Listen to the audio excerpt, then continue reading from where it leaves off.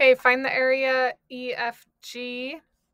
So remember, area of a triangle is 1/2 times the base times the height.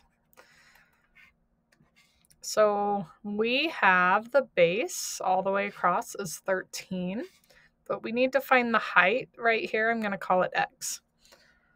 So let's use this triangle, and it is a 45, 45, 90. So this is 45. That means this is 45. And what do we know about 45, 45, 90? You take the legs, so let's call them x. They're the same, just like the angles, and the hypotenuse is that value times the square root of 2.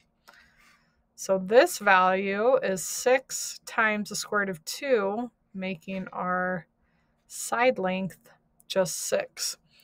So if you do solve this using trig, sine, cosine, tangent, you're going to get the same answer. So height is 6, and then times by 1/2.